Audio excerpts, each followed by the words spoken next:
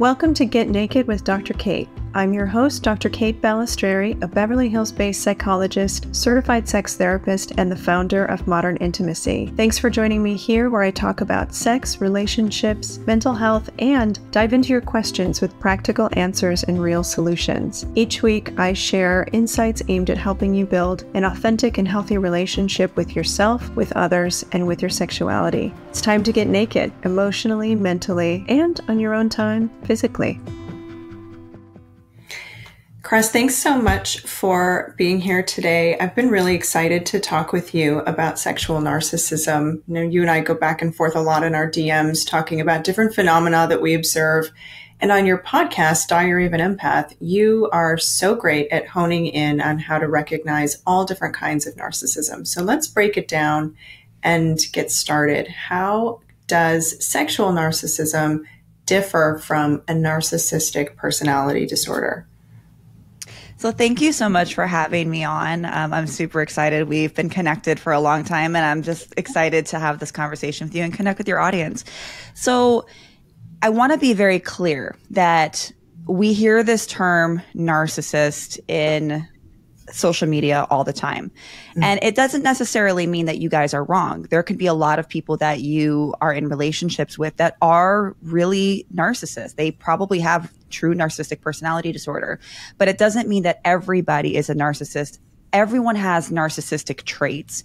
It is a survival mechanism. When you hear your name, technically, that could be a narcissistic trait. We have to have a sense of self in order to recognize that. It's a survival mechanism that goes back to our ancient brains. So we all have those traits to a certain extent.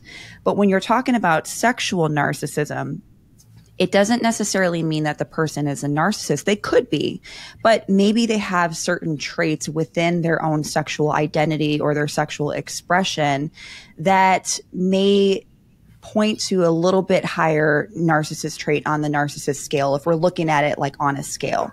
And so what can that look like? Because we hear those terms, and when I think of a narcissist, my brain automatically goes to a selfish person that only thinks of themselves.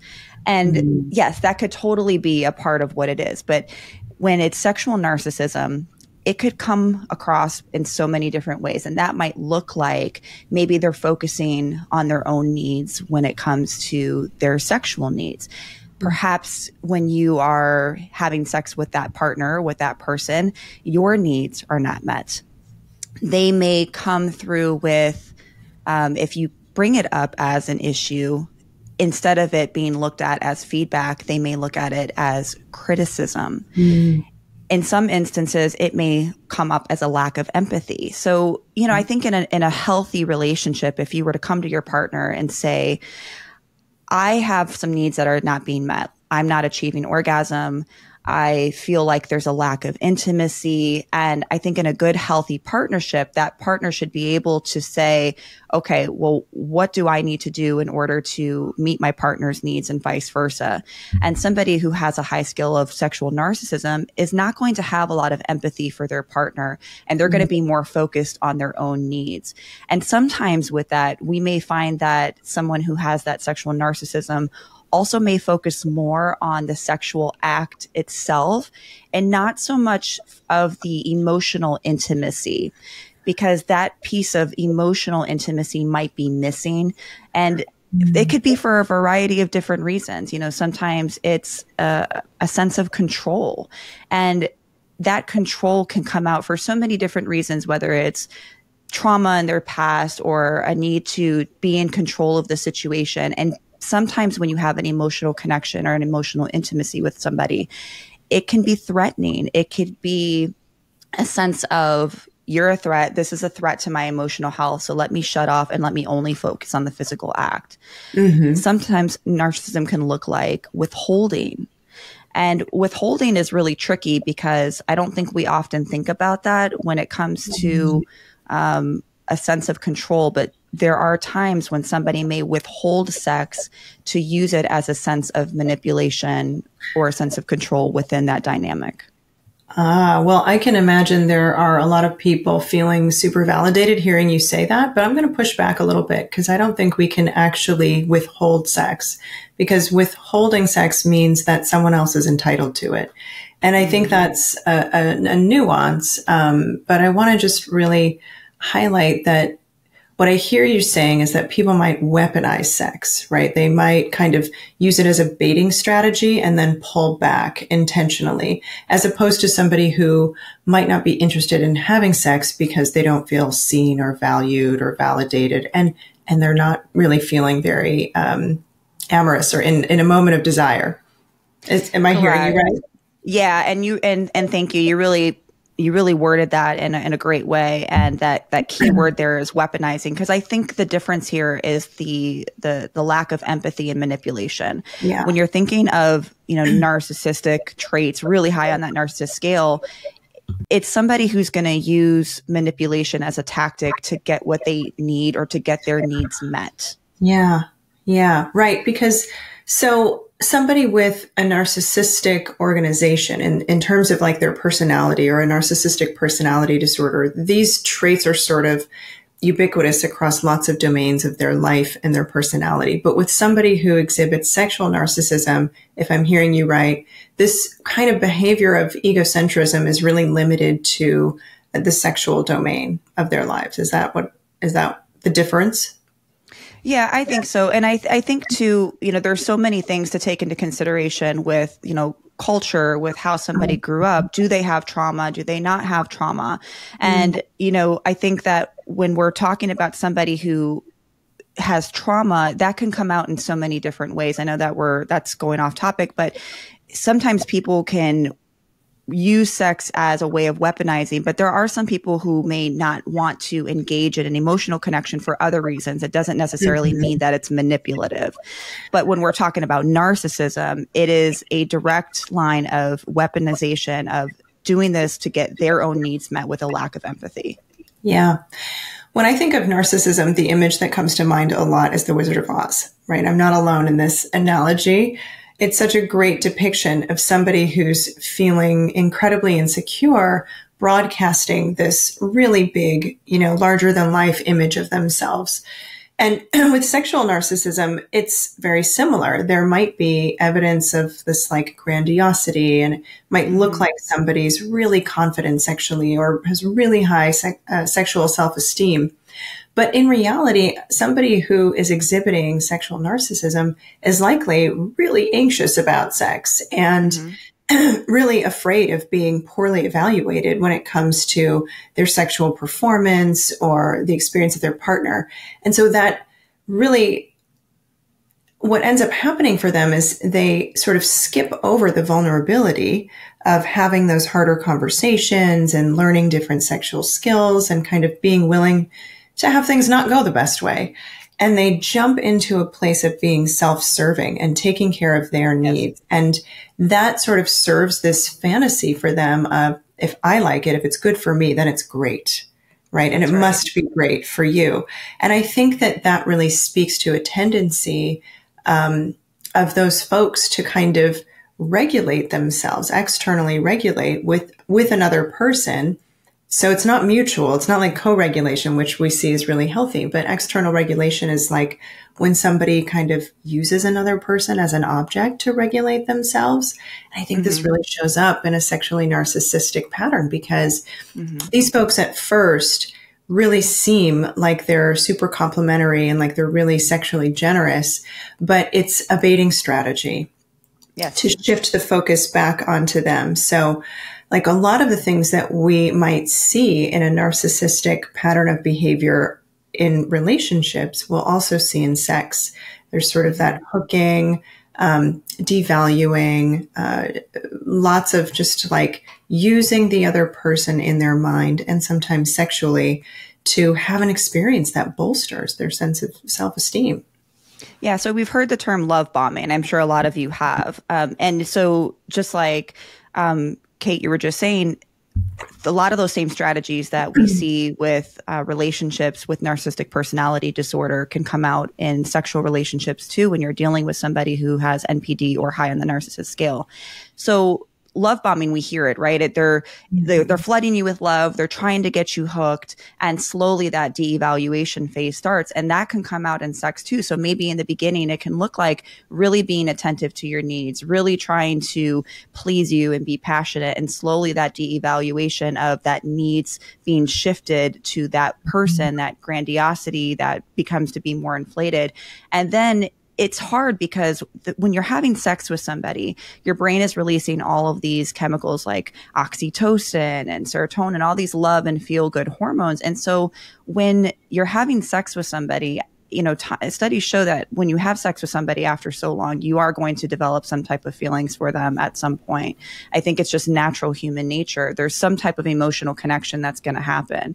And so if you're being intimate with somebody over time, and that shift is changing from an emotional, intimate connection to strictly the other person's needs, it can be really difficult to then step away from the relationship or to really have a clear head and evaluate if this is something you want to continue. Because if somebody's giving you all of this love and they're giving you this intimacy, and then all of a sudden it's being pulled back, it can be very, very confusing, especially if that cycle is kind of dangling the carrot, taking it away, dangling the carrot, taking it away. And I think that can also come out in sexual relationships too.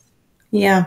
Well, is it always really overt when you're with somebody who's exhibiting sexual narcissism, or can it be really subtle too? I think with any type of narcissism, it can be very subtle. And that covert narcissism, I think, is the most confusing and the most hurtful out of all of them, because it happens so subtly in different ways that it's almost like you don't see it coming until it's there. And what's difficult too, and from what I've seen, even in my own personal life and even with some of my clients, is that when there's a communication or a dialogue that's trying to be brought up to address it, they tend to get gaslit or to think that it's on them, or they're going crazy, or you're the one being selfish. And it really makes you question, is it me? Or, is there a real problem? And that's where that covert subtleness can really be damaging, because it happens very, very slowly over time in maybe little covert ways. And whereas like if somebody was just out the door, selfish in bed and selfish in other areas of the relationship, of course, you're not going to continue. Most of the time we're going to be like, no, I'm not going to deal with that. But when it happens slowly over time, it makes it really difficult to just leave the relationship or leave the dialogue. Yeah, it's so insidious and so intermittent. It really can be incredibly confusing for people when they don't know what to make of it, especially if it's so intermittent that it's peppered with lots of really interesting or seemingly connective moments, right? Then it's like the mask drops for just a quick second and you see a hint of someone's narcissism or their egocentrism in those moments. And it's like, whoa, what did I just witness? That can't be real, but it is. Yeah. Yeah. And I think too, even in my own experience, I've been in situations, and I remember one situation in particular where I was involved with a guy who I was interested in. And at first, the emotional connection was really strong. And I thought this was a very intimate, very passionate person. And then I started noticing the weaponization that was happening with the sex, or I don't want to have sex. I think we should wait. And at first, of course, my mind goes to, oh, maybe this person really wants to get to know me. But over time, I started to see that, no, this was a way that this person was trying to maintain control over the situation and the connection that we had. And then when it came to the actual act of sex itself, all of the pleasure was on this person. But then when I would bring something up to say, hey, this is really bothering me, I would get a little hint of it. So maybe one time I would get the emotional intimacy or the focus being on me. And then it would always divert back as soon as the connection was reestablished. And so it was kind of like that circle of back and forth and manipulation that was used. And it's very confusing. It gets to the point where it's like, okay, is it me? Does this person just really not want to engage in sex? But then when they do engage in sex, they're all in it. It's very confusing for the other person, especially if the other person's highly sensitive or somebody who's very connected emotionally. Yeah. In those scenarios, I mean, the long-term effects of being with somebody who is sexually narcissistic can look a lot like being with someone who has a narcissistic personality disorder. It can erode people's self-esteem. It can create feelings of anxiety or depression. It can engender experiences of being or feeling sexually traumatized as well. I mean, when your sexual needs are dismissed so frequently or so and seen as so unnecessary in the pleasure landscape of the partnership, it can really create for a lot of people deep questions about their worthiness in the relationship. Especially if you're already somebody who questioned that before the relationship. Yeah. You know, and I say that because even somebody just like myself, not just my clients, but, you know, I always use myself as a personal story because I'm human. And I can really relate with a lot of these topics. I went into relationships with a really distorted sense of self because of my own traumatic history and my own trauma. And so because I didn't do a lot of that processing and that healing and going into these relationships, not really fully understanding who I was and my own identity, my sexual identity and how I viewed my sexuality was, I don't want to say the word broken, but it was very distorted. So when I went through this sexual narcissism with this partner, it really damaged my self-esteem because the way that I viewed myself was that my sexuality was my power, because that's how I grew up. I grew up only having control through my sexuality. So now that I started to lose that control in my own relationship, it's like, who am I? Okay, if I don't have a sense of control, even in the bedroom, I don't know if I have a sense of control in this relationship. And that in itself really did damage. And the hard part is because this person in particular, and some people who really use sexuality as a way to have a sense of control, it took that control away from me so much that it was weaponized and it was used as a way to manipulate me and to control the relationship. And I think that's where it can do the most damage for people. It can be really difficult. Yeah. Yeah, it can. It can be so hard to come back from that. Thank you for sharing that. I'm sorry you had to go through that. Thanks. Yeah. How did you, or how do you advise folks to move on when they recognize that someone that they're with has been exhibiting sexual narcissism? Like, what's the path to even recognizing it, trying to navigate it within a relationship and recognizing, you know what, I got to go? Right. I think the first things first, okay, communication, right? You can't control how the other person communicates with you. You can only control how you communicate. But sometimes I think that we tend to think that our partner is a mind reader.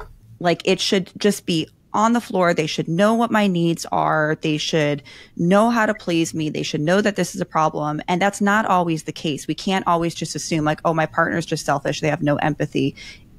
You have to communicate a need first. And of course, if you communicate a need, this is a conversation that has gotten brought up and they're not receptive to communicating, then obviously there's a bigger problem. But I think there are some situations where somebody truly may just not know that there's a problem. And sometimes those can be fixed if you have two willing parties that are willing to meet each other in the middle, listen to each other's needs, and act on those needs and those desires. But in situations where a partner is not receptive, they're not empathetic, they continue to show patterns of weaponization or lack of empathy or not meeting your needs, I think in those cases, you really have to get honest with yourself. Is this something that I can continue to deal with? Is this narcissism coming out in other areas of the relationship as well? Is it just sex? I always say that finding a sex therapist and somebody who specializes in sex therapy, such as yourself, is really beneficial. However, I know not everybody's going to agree with me when I say this, but I truly feel like if you're dealing with somebody who has true narcissistic personality disorder, it's really, really hard. I'm not saying it's impossible, but I think it's really difficult, even with therapy, to really set a healthy foundational relationship that's based off of trust and safety. because for a lot of us, we need to feel safe in a relationship to really explore our sexuality and to have our needs met. And if we don't have a base of safety and trust in the relationship, you're not going to be able to have a fun, sexual, intimate, transforming experience with your partner. So I think that it's you have to get really honest with yourself, but it starts with your partner. You have to at least give them an opportunity to understand where you're coming from and what the problem is, and then observe and go from there. Yeah, I think I agree with what you're saying. It can be really difficult to be in partnership with someone who's not at all interested in your needs being met. And that is a hard place to live in a relationship. And a lot of people will try to change their partner and contort themselves through all kinds of mental gymnastics to try and get their partner to see their needs, value their needs, want to address their needs, and create a space of mutuality. And depending on the level of acuity with a sexually narcissistic or non-sexually narcissistic organization, that's going to be really hard to do. And so in those dynamics, I think you have a couple of steps that you can take to really assess, is this a relationship that I can be happy in? Is it a relationship where I can get enough of my needs met? And that may not be a black and white answer. So some of the things that I think are important to consider are things like really considering, what are your sexual needs?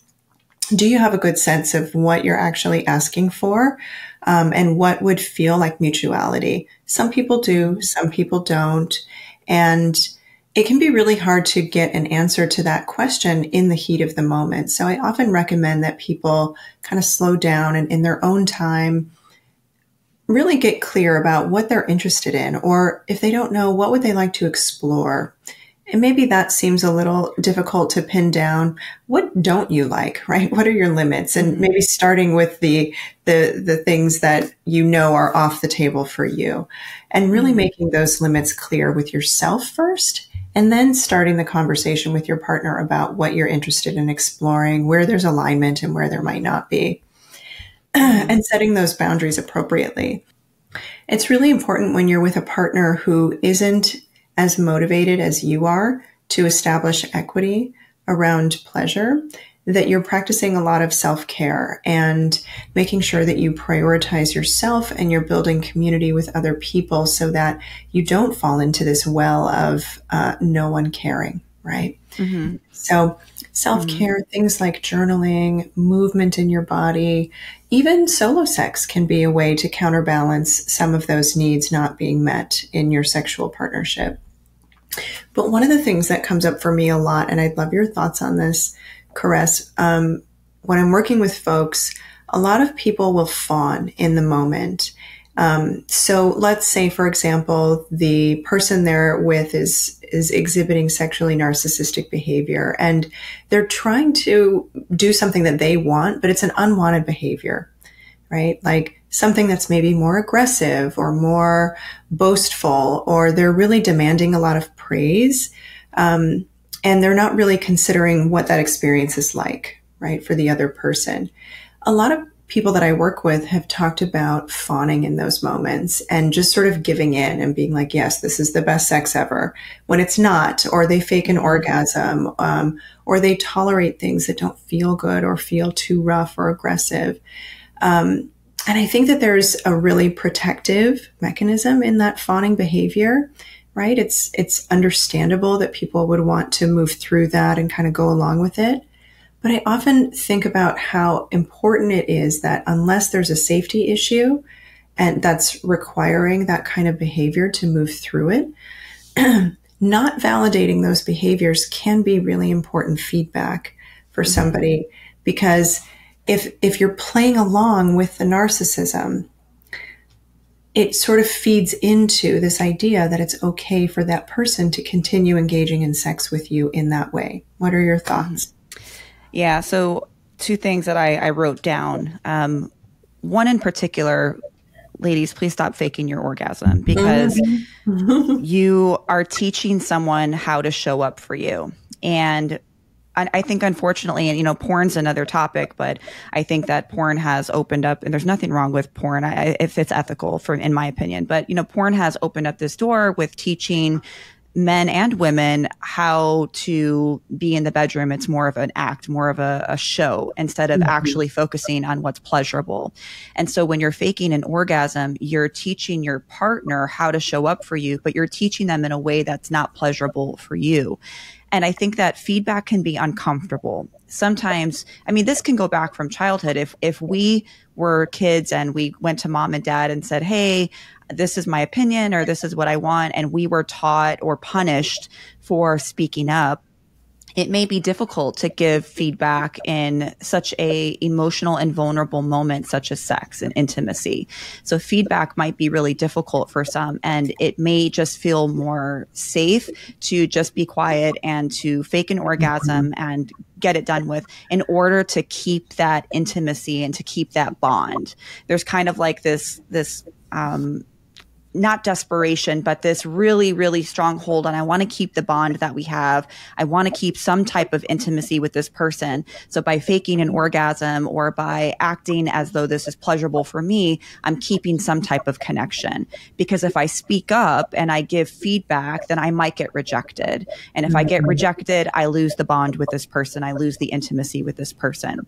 And if that's what you were taught when you were a child, depending on how your relationship was with your caregivers, because our childhood directly reflects our attachment styles in relationships, and those attachment styles can come out during sex.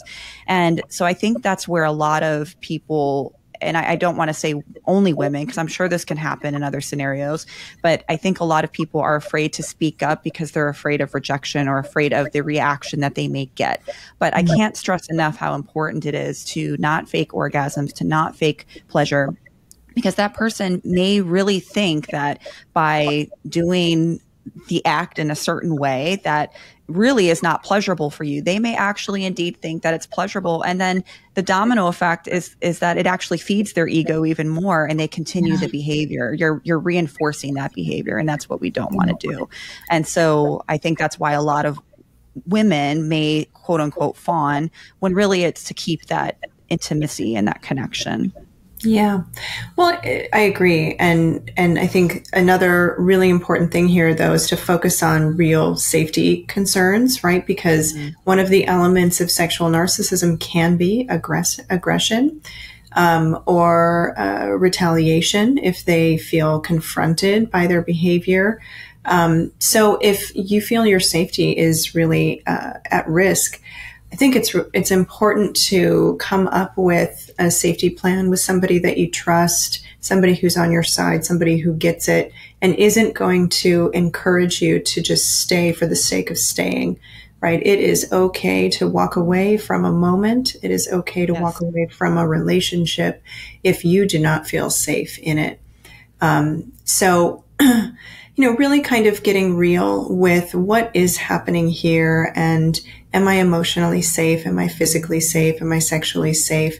And if the answer to any of those questions is no, then it might be a good opportunity to kind of rethink, what bond are you trying to hold on to here?